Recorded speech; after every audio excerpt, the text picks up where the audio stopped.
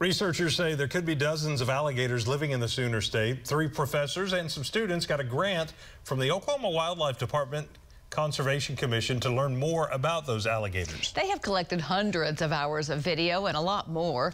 News on 6's Kristen Weaver spent a day in the gator habitats in far southeastern Oklahoma and has this Oklahoma's own original report. On a damp and windy day, creatures are hiding under these still Idabel swamps. Tim Patton has made it his goal to find out as much about them as he can. I feel confident there's something about it, but I don't know what that something is. Fueled for the weekend by 5 Sonic breakfast burritos, he's ready to camp out on the Red Slough Wildlife Management Refuge for a couple days, getting a close-up look at the native alligator population. Patton is one of 3 researchers working on an alligator research project in the southeastern part of the state, funded by the Oklahoma Wildlife Department. In these murky waters, Tim ventures out to check his traps.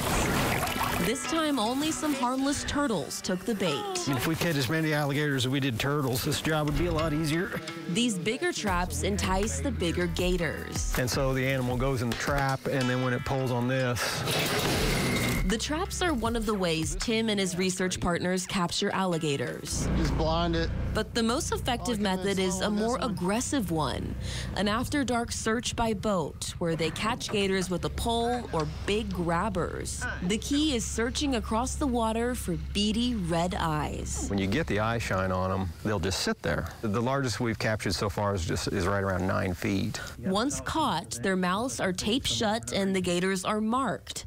Some of the gators get a plastic tag and a chip like you would give a dog or a cat. A select few receive radio transmitters to be tracked. And the littlest ones get a small notch in their tails. That way the researchers can check back and see how the gators have grown over time. Keep catching and tagging and catching and tagging.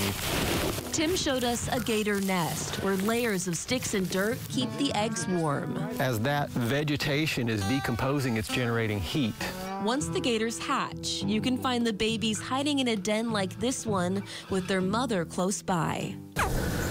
The tiny chirps from the babies are cries for their mothers. The researchers get to study these gators for 2 years, from just babies to full-grown adults up to 16 feet, and they say this is what they're the most passionate about doing. The researchers began studying the alligators years before they got this funding from the Wildlife Department.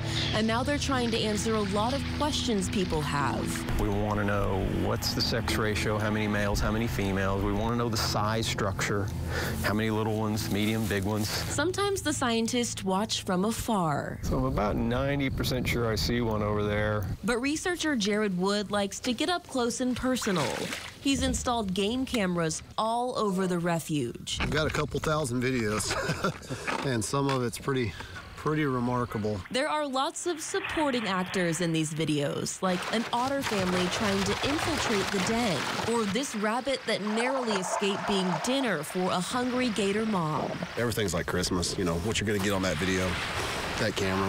For researcher Jake Pruitt, being out here studying in nature is a dream come true. It's the only good track I've found so far.